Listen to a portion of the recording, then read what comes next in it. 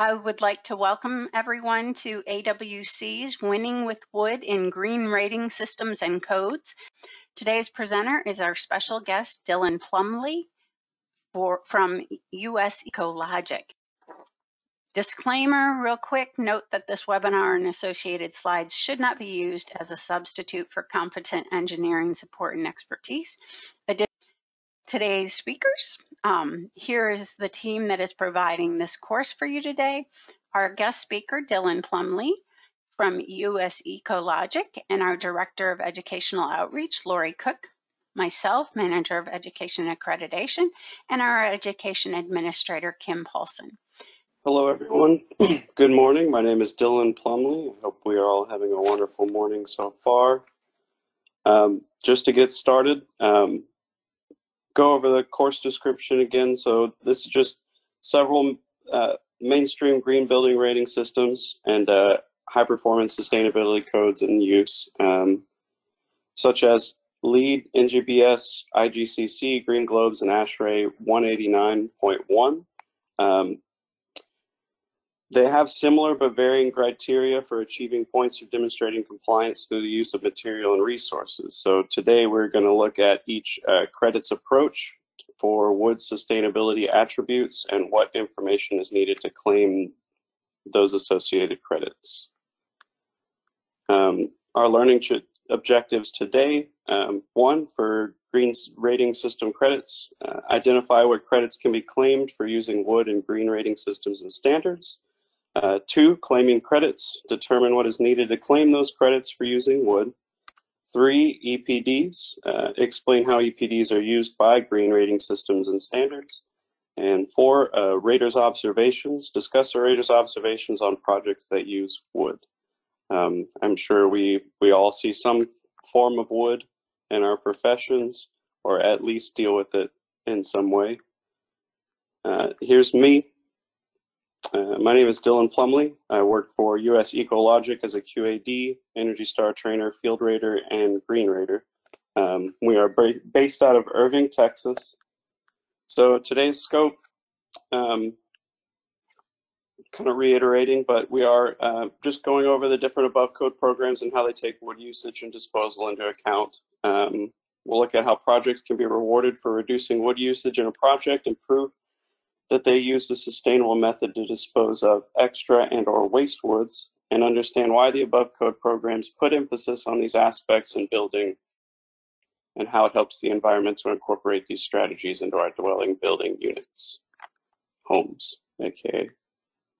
So we'll get started with IgCC. So what is IgCC? Well, it stands for International Green Construction Code. It acts as more of a guide to sustainable building and lends itself well, thanks to it being a collaborative project with multiple above code program entities, to accruing points and achieving levels of certification for many of our other programs. Using ASHRAE 189.1 as a basis, it takes many aspects and strategies of green building and collects them into a single package that can be used almost anywhere. It can be seen as more of a springboard into other programs, and you could build a home anywhere following the IgCC and either immediately achieve or be a few steps away from achieving many local code and above code certifications. So just some wording straight out of IgCC's code. So at least 55% of the total material used must be any combination of recycled content materials, recyclable materials with a minimum recovery rate of 30%, bio-based materials as defined by ASTM D6866 and USDA 7 CFR Part 2902, used materials and indigenous materials, which would be materials recovered, harvested, extracted, and manufactured within 500 miles of the site. At least 60% of the wood and wood products used must be COC certified under a certification system developed using ISO, TEC Guide 59, or the WTO document Technical Barriers to Trade. And all raw materials must be harvested or extracted in accordance with the laws of the country or region of origin. No imported wood that appears on the city's list is permitted. kind of a big emphasis on making sure that we're using wood from the local area. And if you're using wood from a local area, you're also hopefully preventing the use of maybe tropical or non-indigenous woods that could cause a problem for the environment. So ASHRAE 189.1. What is ASHRAE 189.1? Well, ASHRAE stands for the American Society of Heating, Refrigerating, and Air Conditioning Engineers. The standard 189.1 is subtitled Standard for the Design of High-Performance Green Buildings, Except Low-Rise Residential Buildings. Kind of a long-winded subtitle, but it's a collaboration of ASHRAE, IES, and USGBC to come together to create a standard for use in green buildings today, except low-rise residential buildings. The major goals in publishing this standard were to provide simple compliance options for green buildings and to establish mandatory criteria in all topic areas, such as site sustainability, water use efficiency, energy efficiency, indoor environmental quality, and the building's impact on the atmosphere, materials, and resources.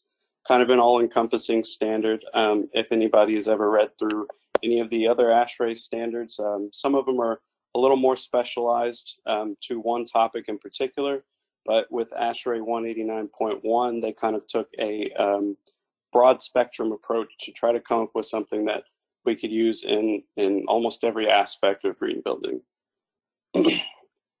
So the wording straight from ASHRAE 189.1 and their approach to wood. So wood components used to comply with section 9.4.1.3.1 shall contain not less than 60% certified wood content tracked through a chain of custody process, either by physical separation or percentage-based approaches. And wood products used in the project, other than recovered or reused wood, shall not contain wood from endangered wood species unless the trade of such wood conforms with the requirements of the Convention of International Trade in Endangered Species of Wild Fauna and Flora. Again, we are looking to use woods that either are indigenous to the surrounding area or can be tracked easily so that we're not introducing invasive species or tropical woods into our homes, wherever you may be building. So for LEED v4, what is it? Well, LEED stands for Leadership in Energy and Environmental Design, and this would be the fourth version of the LEED program. The LEED program was designed by USGBC with the intent of providing a framework for healthy, highly efficient, and cost-saving green buildings. According to USGBC, it is a globally recognized symbol of sustainability, achievement, and leadership, and is the most widely used green building rating system in the world. The program works off of a level of certification system ranging from a base level to silver, gold, and platinum based on how many points have been achieved by the project. I'm sure a lot of us have heard of LEED. The LEED v4's approach to wood, the language straight from their book, all wood in the building must be non-tropical, reused, or reclaimed, or certified by the Forest Stewardship Council or USGBC approved equivalent. And then this would be a prerequisite. Prerequisite, I'm sure we all know the definition of the word, but as far as LEED's concerned, prerequisites would be things that you would need to complete or comply with prior to going forward into further credits into each category. So for the purposes of this prerequisite, a tree species is considered tropical if it is grown in a location that lies between the Tropic of Cancer and the Tropic of Capricorn, tropical woods. Projects located between the Tropic of Cancer and the Tropic of Capricorn are exempt from meeting this prerequisite because those tropical woods would be indigenous to their areas. There are also separate credits and prerequisites that can be earned for using efficient framing methods for the building, such as increasing stud spacing or ensuring all wood is kept off the ground, or even not allowing wet woods to be present during the build process before being covered by vertical wall materials. Obviously, we don't want mold inside of our walls. Wet wood is a good way to get there. And most of the categories specifically pertaining to wood are prerequisites. However, some extra points can be earned regarding waste management, which would be worth 2 points if we follow the waste management protocols. Environmentally preferable products, which could be worth between 1 and 5 points, depending on how far you wanted to go down that route. And material efficient framing, which would be 1 to 3 points, again, depending on how far you want to go. And through the MR, materials and resources credits. So with LEED in particular, there are some categories that you either do it all and you receive, for example, the waste management, you either do what they're asking and you receive the 2 points, or you don't follow that and you don't get the 2 points. Whereas something like environmentally preferable products, you could do, 1 or 2 things and get 1 point, 2 points, or you could follow the whole list and you could get up to 5 points. And then going back to the way LEED certification system works, you would be adding all of those points up at the end for the whole building, and then that gives you your certification level. Whether you are able to get base or silver or gold or platinum, it all depends on how far the building project is willing to go to meet those credits. And generally, you want to set a goal first of, I want this project to be LEED silver, and then you would have a help from a green rater, designer, and everybody involved in the project to sort of make sure that we're doing the right things to get to that certification level. So for NGBS, NGBS stands for National Green Building Standard. The NGBS is a rating system approved by the American National Standards Institute, ANSI, as an American national standard. It was designed as a blueprint for builders to follow for the design and construction of new and renovated single-family homes and multifamily apartment buildings. This program also works off of a level of certification system ranging from a base level to bronze, silver, gold, and then they went with emerald instead of platinum based on how many points have been achieved by the project. So how does NGBS approach wood? Under Home Innovation Research Lab's third-party oriented strand board, OSB, product certification program, products are tested to meet nationally recognized standards. A minimum of 2 wood or wood-based products used for major elements are certified to the requirements of a recognized product program with 4 points maximum. A minimum of 85% of material within a product group, i.e. wood structural panels, countertops, composite trim/doors, custom woodwork, and or component closet shelving is manufactured in accordance with NGBS guidelines with a 10-point max. And engineered wood or engineered steel products are used in place of conventional products, which would be 3 points awarded per material. So NGBS gives a lot of their points based on using engineered products. So green globes. So what is Green Globes? The Green Globes program was designed by the Green Building Initiative, GBI, and designed to allow building owners and managers to select which sustainability features best fit their building and occupants.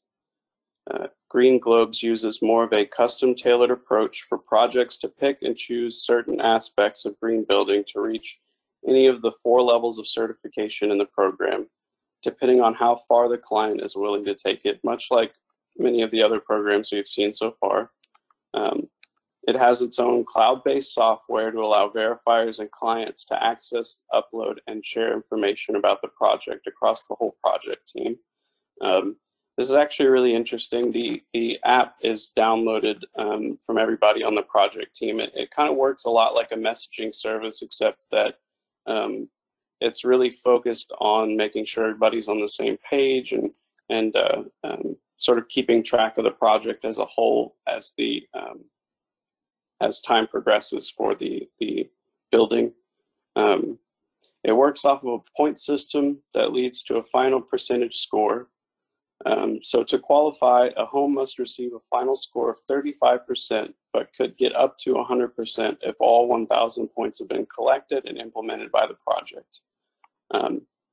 They use a bracket system of a number of globes achieved between 1 and 4 green globes based on the project's score. It's a lot like the way LEED and NGBS choose to go. It's based on a number of points, and those points determine sort of what bracket you end up with at the end of the project. Whether you're just a base level or you go above and beyond, 1 to 4 green globes is equivalent to base, silver, gold, platinum, or emerald. So green globes approach to wood. Points are available for many aspects of the Green Globes program in regards to wood. Those include 1, the reduction of wood waste as well as other construction wastes. 2, reusing or recycling usable wood as opposed to having new wood manufactured for construction, and using wood that contains a certain percentage of recycled material. Points can be earned for how the project gets rid of wasted woods, either by recycling, returning to the manufacturer, or salvage for use by another project with the intent of keeping those woods out of a landfill. And credited points are earned through the materials credit with 150 total points available. If you're wondering kind of how salvaged wood would work, it could be used from another building or certain waste woods. You can't just take a 2x4 off another project and put it on this one. There's kind of more of a detailed route to follow with that. And of course, records need to be kept if you are using recycled wood, as far as what type of wood, where it came from, and then the certain percentage of recycled material that sort of points towards OSB or a similar product, something that is recycled wood that has been turned into a new product. And then projects getting rid of wasted woods in a way that the project that the Green Globes would see fit could be the use of a recycled company to come pick up the waste woods off of the project, and you would essentially be giving back to those reusing salvage materials, and it could kind of end up in a loop, so to speak. Or if you were to give your waste woods to a company that maybe produces OSB or a similar material, that could be considered getting rid of those wasted woods in a way that Green Globes would see fit. So just to go over some overarching best practices considerations. So as we saw with a lot of these projects, or a lot of these code systems, the focus tends to be put on finding ways to reduce wood inefficiencies, either through recycling, reusing, or lowering the amount of newly produced wood needed for a home. Overall, the goal is to increase the uses and efficiencies of new wood materials being produced in the long run. Something like increasing stud spacing to 16 or more inches is a cheap and easy way to begin achieving this goal. While you could say that using 2x6 every 16 inches versus 2x4 every 12 inches, you could get nitpicky with the math on the wood there, but it's just in an effort to increase efficiencies of the product without sacrificing the structure of the home. Using composite woods and recycled filler can also be a cheap and easy way to replace things such as service decks, above grade flooring, and roof decking. Especially in attics, I know that at least in the area that I'm in, pretty much everybody's gone to OSB for service decks.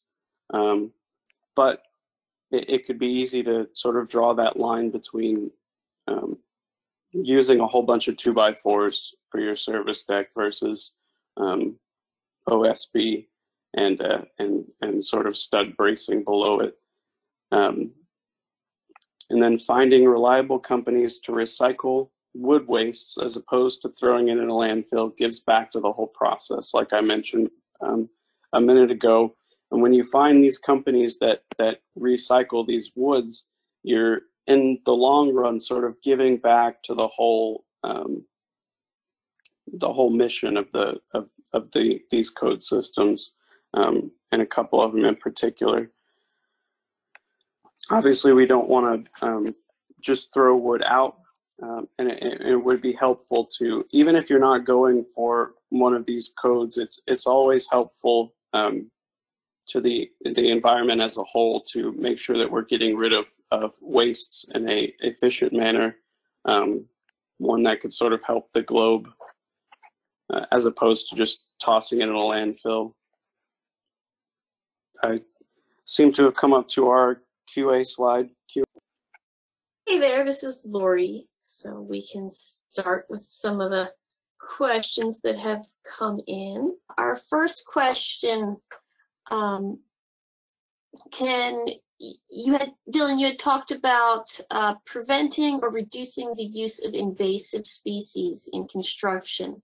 Can you talk about this policy of discouraging the use of invasive species? Why specifically are they something we're targeting? Yeah, so the tropical woods. So as we saw, a lot of the emphasis is put on using local woods and local manufacturers. And obviously, if you're cutting a tree up, you don't have to worry about that wood making a new tree in your land. But something to consider, just to take it even a step further, is if it's a natural wood that's not highly treated, highly produced. If somebody, say, wanted to use a rare raw wood that's just been cut and measured and laid down, you could have invasive species of termites or mold, and then the tropical woods,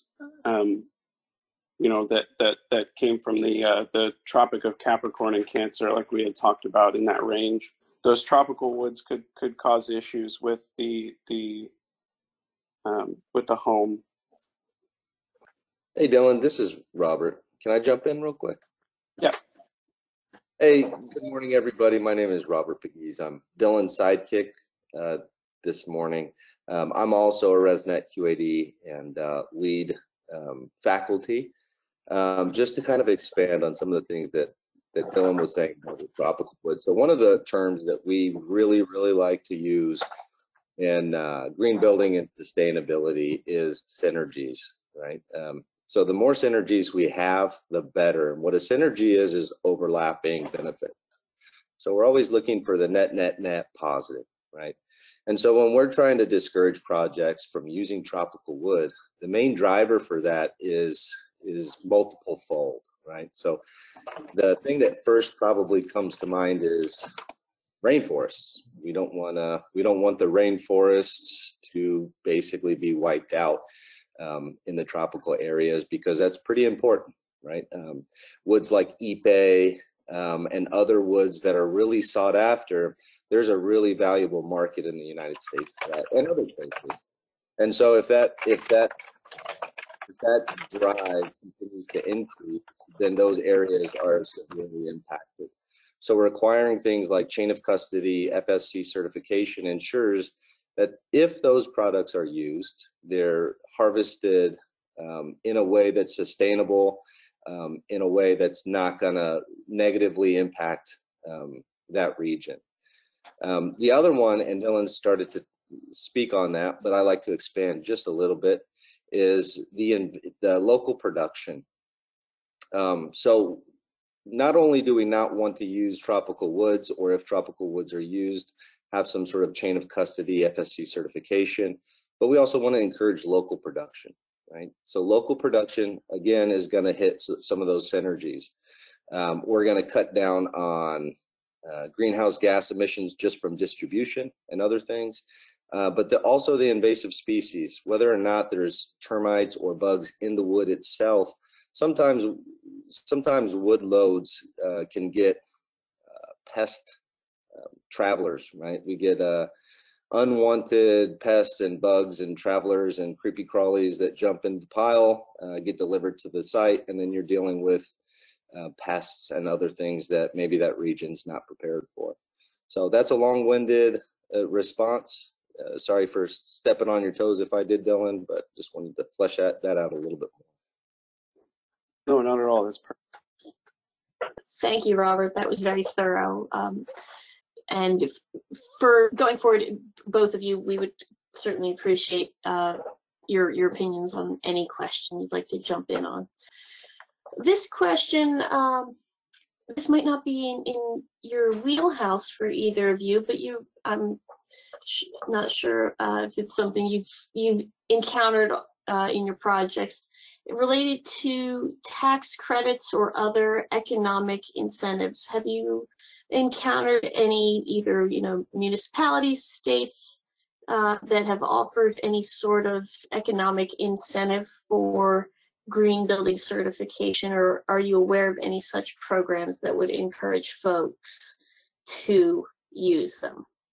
Oh, I can take this one. So yes, there is. There's a lot of stuff out there. What I have seen specifically may be limited, but there's tons of stuff out there. So one of them that I can think of off of the top of my head is 221D4 HUD MIP reduction, and this is for multifamily projects that want to leverage an MIP reduction, so they are encouraged or required to participate in a green program. So from what I understand, there are currently at least 2, I think Green Globes may be on there, but NGBS for sure and Lead for Homes as well are acceptable programs in order to meet the intent of that. And again, that's a 221D4 HUD MIP reduction. There's something called a 45L tax credit that's available for home builders or the individual building the home, whether that's an individual custom home builder or production builder. That 45L tax credit is actually up for renewal right now during the legislative session. So it's TBD to figure out if that's going to be re-implemented or not. But essentially, that's a tax credit for home builders for meeting a percentage above code. From what I remember, it's 10 or 15% above code. And it's kind of changing now, so that number is probably wrong. Please don't hold me to that. But that tax credit is $2,000 per unit. I think there's a proposal to have that 45L tax credit moved from a percentage above code to a certification with Energy Star. Again, that's TBD if that's going to be a new version of Energy Star, but currently it looks like that's going to be based on certification with Energy Star 3.0, and that tax credit is proposed at $2,500 per unit. And there's actually a higher tier that's being proposed now for DOE Net Zero Energy Ready. That's proposed to be a $5,000 tax credit. Again, there are probably others that are out there. They're just not some that we work with. A lot of local municipalities will also offer rebates for other things. I know this is kind of a little bit outside the scope of wood, but I think it's important to know, and also spurs interest in these programs. One of the things that we have seen is these incentive programs do drive green and sustainable buildings. So if they're offered, it's great to take advantage of and leverage those programs. Great to know. Okay, here's a question. I have had some discussions on this topic, so I know that it has generated a lot of debate. When we talk about biogenic carbon, also sometimes called embedded carbon, in our building products, how do the different rating systems treat that? Is there any sort of carbon accounting that goes on, specifically related to wood, since that's what we're talking about today, but in general as well, biogenic carbon for building products?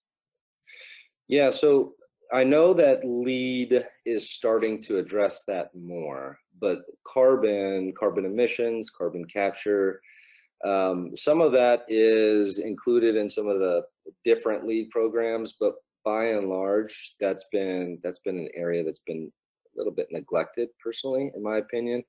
From what I understand, and this is maybe wading into waters that are a little bit out of my depth, to be honest, but I think a lot of it was trying to quantify all that. There's been some discussions about how do you quantify it and if we're quantifying that in the right way. So from what I understand, the embedded carbon question has been largely unaddressed, but it looks like USGBC is starting to address that more. Great. All right. Several folks have asked this one as well. Are there any rating systems that are geared towards residential construction? Are there any rating systems that are geared more so towards specific types of construction? But I think the references we've seen in most of the questions, folks have been interested in residential construction. So maybe can we talk about programs that might be geared towards residential construction first, and then other perhaps building type specific green rating programs that you might be aware of? Yeah, all of the code programs mentioned here today have a system in place for residential green building. Single family and multifamily alike. I'm sure a lot of them also have commercial systems in place, but they all do have their own residential, single family, and multifamily programs. As far as geared specifically, yeah, go ahead, Robert. I'm sorry, Dylan, I stepped on your feet. You go ahead, man. Yeah. It's, I mean, LEED, NGBS, IgCC. These programs have all been. Their wording a lot has to do with residential building, and then they break them into subsections between commercial and residential. But all of these can be applied to residential building. Yeah, I was just going to expand on that. And so that is true, but by and large, there are a couple programs that are a little bit more single family friendly.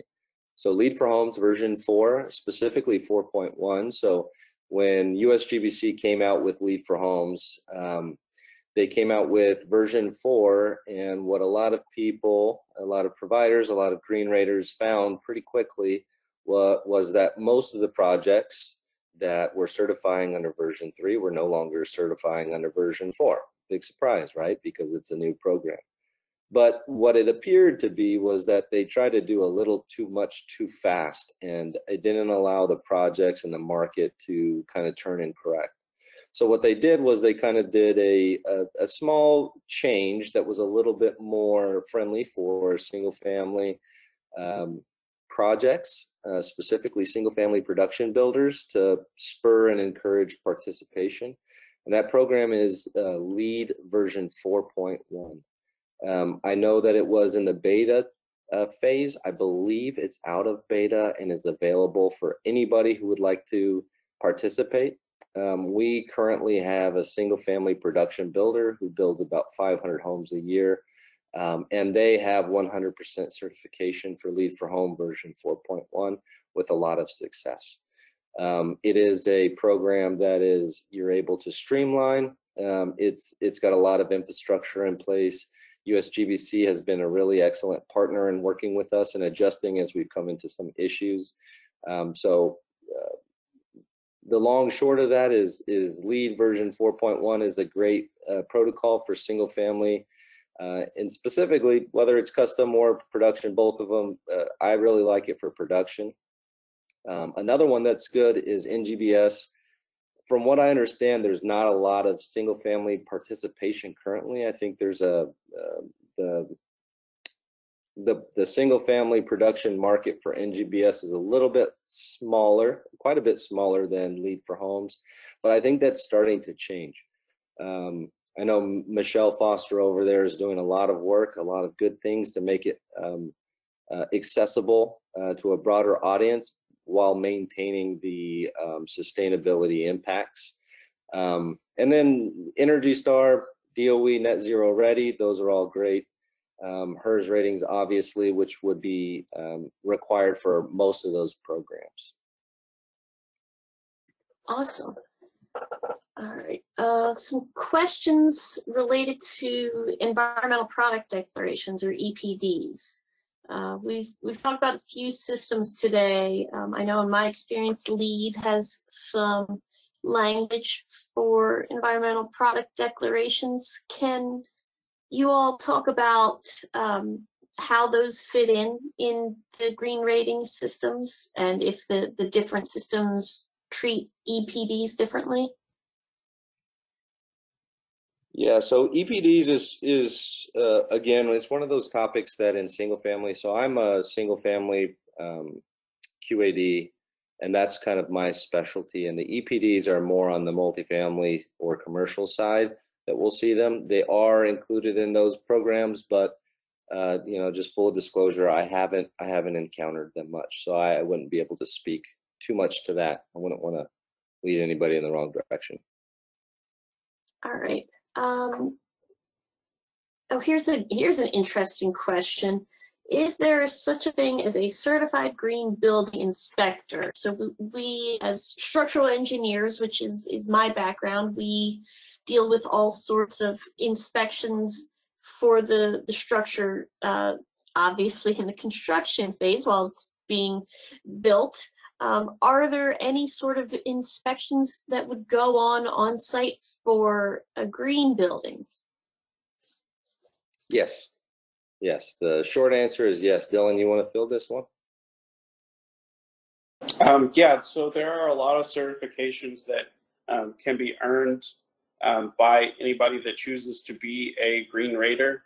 A lot of them are specified depending on which program you want to be credentialed to rate for. So if you wanted to do LEED inspections and be a LEED green rater, then you would take the LEED class, and then you would pass the exam and then become a LEED green rater.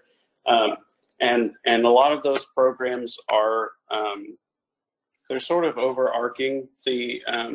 In general, you are looking at green building and energy, but I know, especially from my time in the field as a LEED green rater, you are looking at a lot of checklists that have to do with things that you wouldn't necessarily right off the bat assume, like, oh, well, this affects the energy consumption of the home, because the LEED program focuses a lot on other aspects of building, like sustainability, durability, and things like that. So LEED in particular, their certifications are looking at everything involved in the LEED project. It's not just for AC or green work or sustainability. A LEED green rater is expected to rate and inspect every aspect of that. Energy Star has its own certification as well. If you wanted to be an Energy Star rater, you would have to be a HERS rater, because the Energy Star system kind of works off of the HERS program. But yeah, a lot of our Austin guys do NGBS. So some certified raters can look at certain aspects, but for by and large, you would need to be like a lead green rater to do lead green homes. Yeah, and just to kind of give the short answer is yes. Basically, every single program is going to have its own credentialing requirements. So IgCC is required, IgCC is required to have its own credentialing. Those are usually an exam associated with those.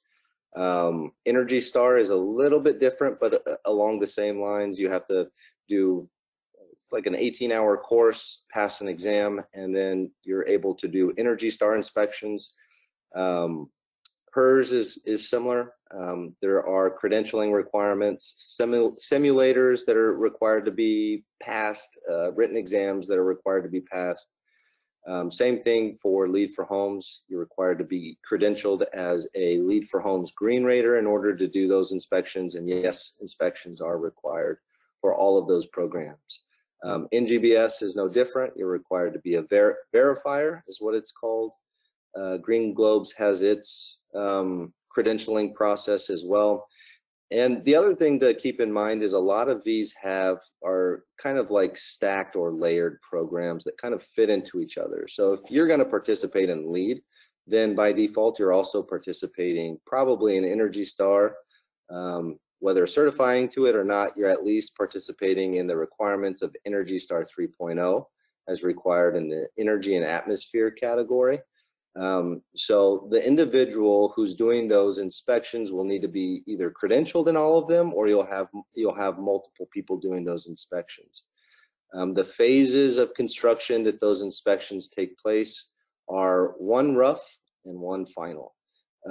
We as an organization actually generally perform 3 inspections because we find that within those 2 inspections, you just don't tend to see as much as you need. So we generally do a polyseal inspection, more or less an air sealing inspection, where we can take a look at all of those things before the insulation is in place. We'll do a pre-drywall insulation and grade the insulation installation and make sure that's all up to par. And then we'll do a final inspection where we'll do the blower door and any other associated tests. And again, those are layered. So if you're doing a LEAD, during those inspections, we're covering the inspection protocols for each of the associated programs. So I gave the short answer and the long answer. So hopefully that was conveyed. They were both great. Okay. Yeah. Question that a few folks have asked is, what is the most popular or the most commonly used green rating system that and I'm not expecting either of you to have a full accounting of every building in the US, but in your experience, which one do you see the most common certification pursued? The short answer for that is whichever one is most enforced or most incentivized. But by and large, just generally speaking, Lead for Homes is probably the most widely used, and I think a lot of that is brand recognition. Lead for Homes and USGBC has done a really excellent job in branding and being a market leader in green programs. But like I was saying before, NGBS has done a lot of work over the last 5 years to compete for that space. And in my opinion, it's been great because now instead of just having one leader in that area, we have 2, and you have choices, and programs that won't necessarily fit one can fit the other. But the short answer is Lead for Homes is probably leading that in single family. Multifamily is a different story, and again, that's because the incentives are different, and a lot of times the program participation will follow the incentives and the rebates that are out at that time. And I'm sure that there are, and obviously I don't know every single building code out there, but there are a lot that are tailored for local homes and local projects. But when you look into things like what LEED's doing. They almost have an international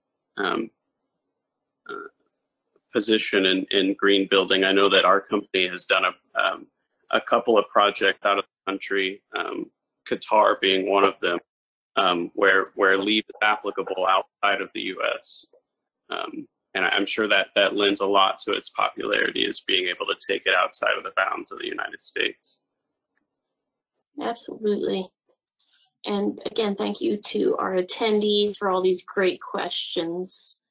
Okay, here's a question. Here's an interesting question related to the local materials credits. So if we are attempting to source material that does not have any sort of local supplier, and something in wood that we might see this in is with machine stress rated lumber, or MSR lumber, that we sometimes use in trusses, the wood trusses. There aren't very many MSR producing plants, so if folks are attempting to source material that is not available in their region, does LEED or do any of the other programs have any allowances that can help accommodate that? Or would it just simply be a credit you wouldn't be able to pursue for that project? So I think the green programs recognize some of the constraints within the industry. So those locally produced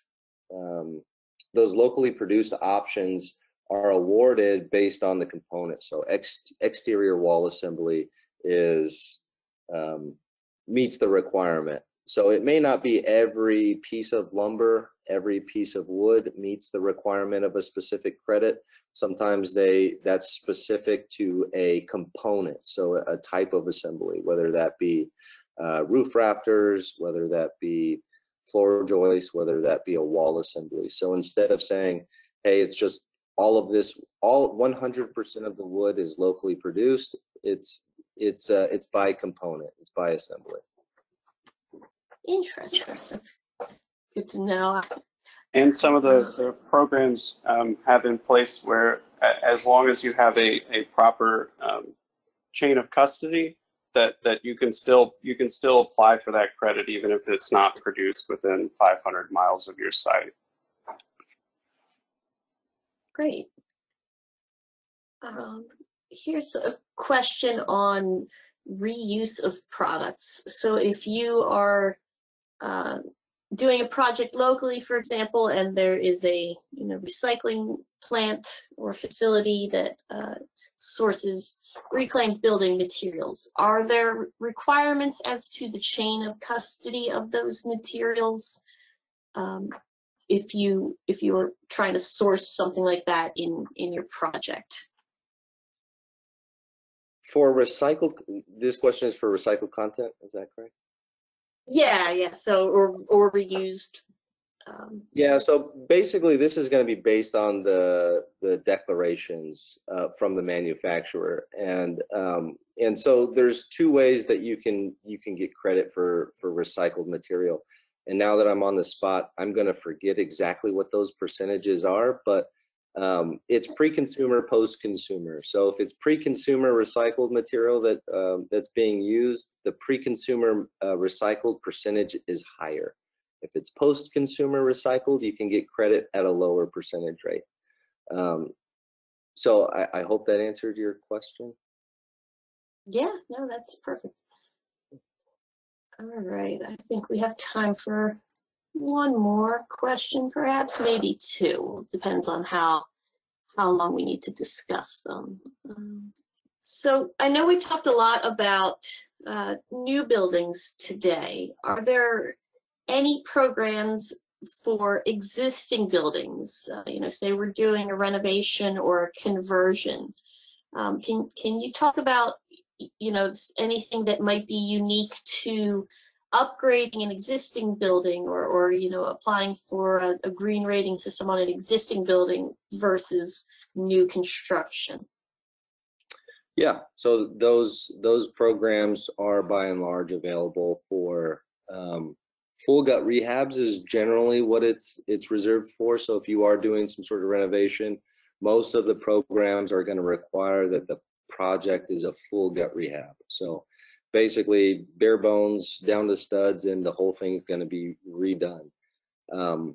I think NGBS does have a program where it's a partial rehab, but from what I understand, that's NGBS is unique in that way, where they allow a portion.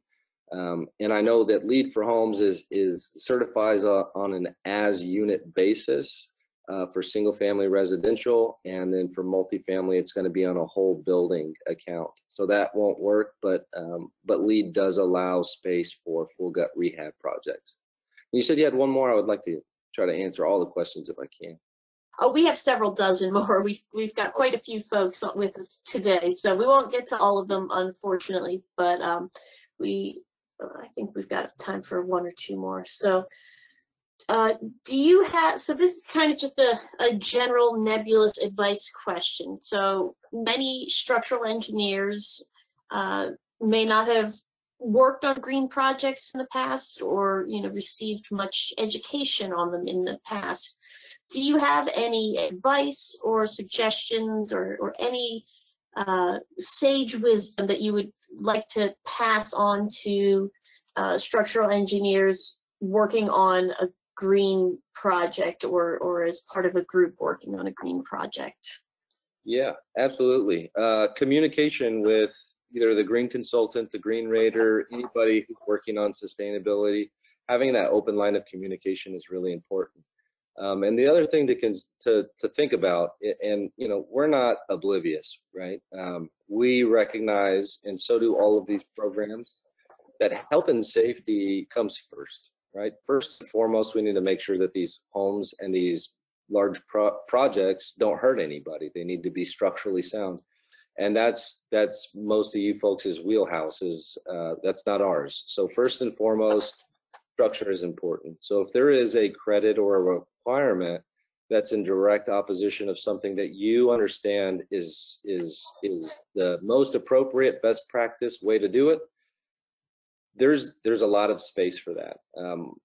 Most programs allow exceptions for structural purposes as long as it's notated on the plans. So as long as within the plans there's notes, there's a key, there's some sort of designation that, let's say, advanced framing practices can't be done on half of the building because of structural purposes. Well, Energy Star has exceptions for that, and other programs have exceptions for structural practices that are in opposition of the green measure. So I would just suggest everybody to keep in contact, keep that open communication, and if you see something that at first smells funny, looks funny, and is probably not the safest thing, say something, because there's a very, very, very good chance that there's an exception, because health and safety always has to come first.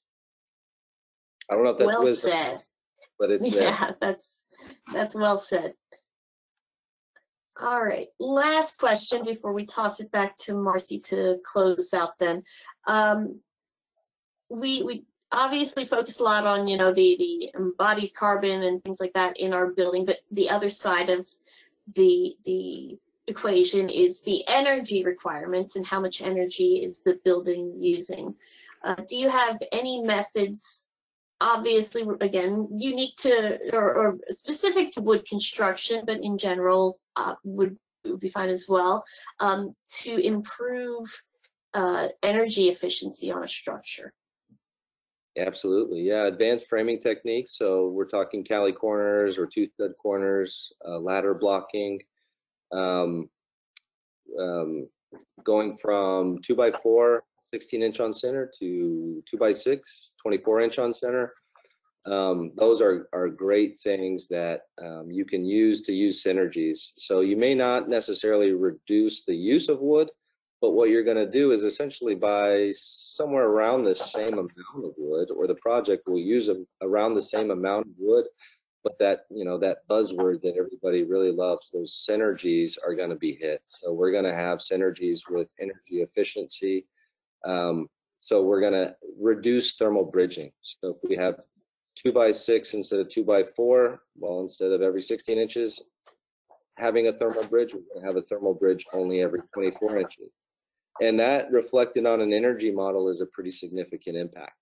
The energy models that we generally use are going to be based from rim rate or ecotrope, and those will allow us to include that within the energy model. And I can give a ballpark percentage, but I think it's somewhere around 2 to 6 percentage point energy improvement for doing something like a 2x6 framing. So it can be a pretty significant impact depending on where the project already is and depending on what energy efficiency measures are already in place. So if it's a project that's really, it's got a lot of low-hanging fruit, it's going to be a really, really big impact.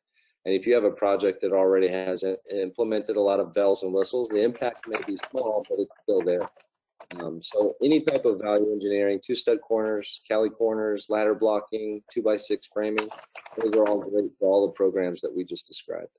All right, thank you. Thank you, Dylan and Robert, for the presentation and the great discussion today. All right, well, we've had some additional questions come in since we've had our webinar event. So we wanted to record this special extra Q&A with AWC's very own Lauren Ross. He's our Director of Sustainability and Energy. So Lauren, the biggest question that most folks have had is related to the specification of the FSC lumber or an approved equivalent for use in LEED. So can you talk about the steps that folks might need to take if they wanted to earn that credit, but they might not be using FSC lumber? Are there other certifications out there that we can utilize, or is there something else that folks should know? Yes. Thank you, Lori. So there is the U.S. Green Building Council, people that make LEED, basically, they have issued a alternate compliance path for those for FSC. And basically, whether it be 2009 or LEED V4, V4.1, it basically says that if you do sustainable forestry initiative, if your product the product you're using is certified to Sustainably Forestry Initiative, the American Tree Farm System, the Canadian Standard Association, or the Program for the Endorsement of Forest Certification, that you can obviously achieve the point for using legal wood under LEED, but also achieve the point for under that sourcing of raw materials. So that it's an alternate compliance path that they have already issued, and so it should be a fairly straightforward process. Great, that's great information. All right, thanks so much, Lauren. We appreciate that, and we look forward to you being on our next course. Thank you.